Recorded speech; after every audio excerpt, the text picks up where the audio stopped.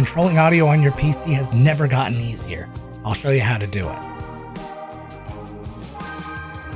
Hey everybody, welcome back to the channel. I am Joe Finley, and today we are going to take you through the BEACN Mix. It's an incredibly simple audio controller, and I don't want you to get it mixed up with the BEACN Mix Create.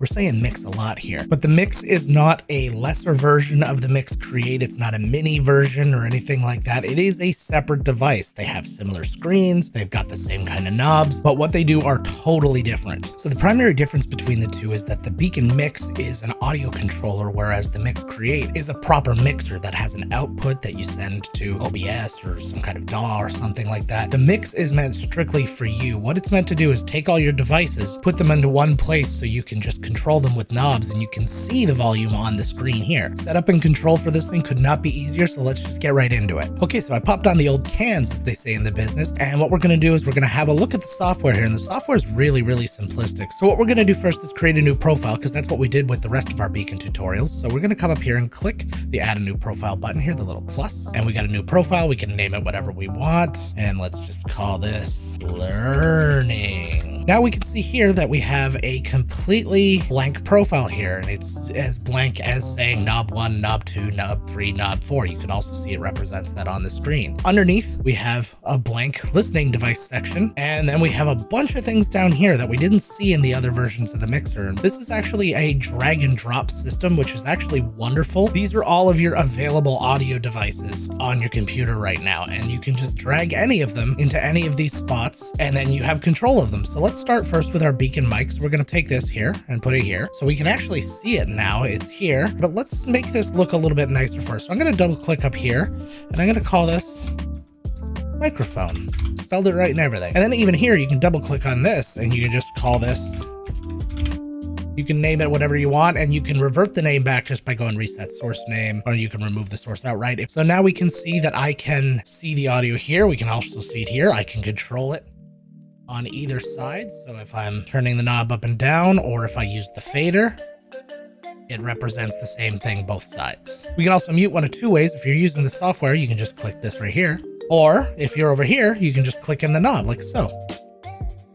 So because of the integration between these, I can actually control the physical volume and the mute of my microphone. You saw that it actually physically muted the device. That's not the case for all the other devices. You can mute them to yourselves, but if you were sending it out to somewhere else, it wouldn't necessarily mute unless you did a little bit of creative routing and stuff. We'll talk about some of those scenarios towards the end, but for now, we're just going to continue with the startup. So we've got our microphone in here, and also if you want to change the color of these, if you have some kind of preference, you can double click on the color here, and then you can just change them up, and I'll make a nice gold here, and then you can do that for all of these. So the second one, let's make this one for our music. So I'm going to take that and I'm going to call it music right off the bat. You don't have to rename them, but it's a nice way to just be able to see on your screen what's what. So now I'm going to take over here, we have our applications up, and I've got Spotify right here, and that's what I use. So I'm going to drag it in, and we'll turn that up, and then when I press play here, you won't hear it, but I will. And you can see the representation both here, and you can even see the volume going there. So I can turn it down, and now I'm hearing it very faintly in my headphones. And control is as easy as that. And what's cool is you can actually add multiple sources to any of these knobs. So say I had another microphone that I might use instead of this microphone. Say sometimes I used my headset microphone. I can also drag that in and then control that at the same time. And then the next thing, I might want to have my browser set up so I could throw Chrome in here. And then that way I control the volume of whatever's playing through my browser if I'm watching YouTube or whatever other things that I could be doing on there. And it's important to know too that there are a lot of applications obviously that aren't showing up here right now, and it's literally because just the way Windows recognizes applications is only when audio is physically passing through. So for example, when you're not playing Spotify and it's not up, you can see there's this little unlinked thing here. And what that essentially means is Windows doesn't recognize the device that you have here anymore. It doesn't mean that it doesn't work, it just means that it can't find it. So once you start up Spotify, this will start up right away, no problem. But if Spotify hadn't been open when I started this video, it actually wouldn't have been under the applications. I would have had to start it and then it would have shown up. This is also true of any game you're going to play, so you can set up a game thing here. This is true of Discord, Skype, Teams, all those different applications, because you can set up a whole chat knob on here as well and then change the volume of your chat coming into your headphones. So the last thing we can do here, we'll set up just a personal listening device. You don't have to do this, but I'm choosing to.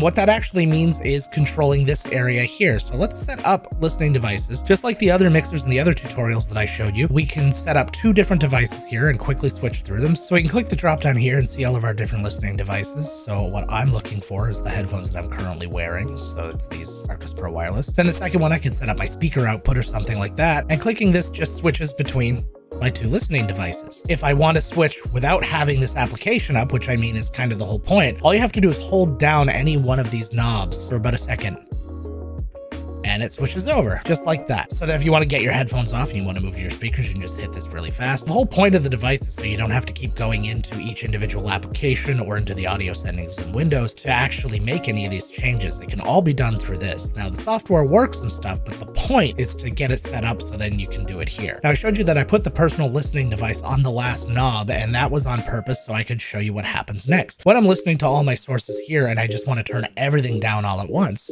I can actually control the knob. So you can see that it's controlling both the knob for and where my personal listening device is. So that's what the personal listening device is specifically for in the software. Again, you don't need to use it because you can turn down each individual thing in your headphones at any time just by turning down the source here. So when you break it all down, you can customize this any way you want. You can have multiple things on a single knob to control a lot of different devices at once. Or if you use one device at a time, say I'm going to use Spotify or I'm going to use Chrome, you can put both of those on the same knob because you'll only really be controlling one at a time, but you'll at least be set up to control as many things as you want on just these 4 knobs, and it's pretty fantastic. Now I did mention it doesn't go out to OBS or anything like that. Now let's just get theoretical here for a second. Now the BEACN Mix is not designed to be the BEACN Mix Create. It's not meant to send out to DAWs or to stream software or anything like that, but there is a theoretical way to do it. So let's just do a little brain exercise and sort it out. Say you had a program like Voicemeeter. I don't actually have it, but say that you did. You could go into the app volume and device preferences in Windows, and you could route individual sources like Spotify, like Chrome and stuff like that into different Voicemeeter destinations. Then you can put the outputs from the Voicemeter into the BEACN Mix and then control those individually. Then you can put those Voicemeter outputs into your OBS or something like that, and also put them onto your BEACN Mix, and then as you control the volume there, it would control in both spots. Is that a very convoluted solution compared to just having the mix create instead? Absolutely, and it's not what this is for. I'm just exercising my brain. If you enjoyed this video and you learned something, make sure to hit the like and subscribe, hit the notification bell, all those awesome things that make you awesome people. You actually do get superpowers for like a split second. It's not really long enough to use them, but you'll feel it when you hit the like, trust me. If you want to see my other tutorials for the BEACN Mix Create and the BEACN Mic, you can find those videos here. The subscribe button's right below me. And until next time, gang, let's get to work.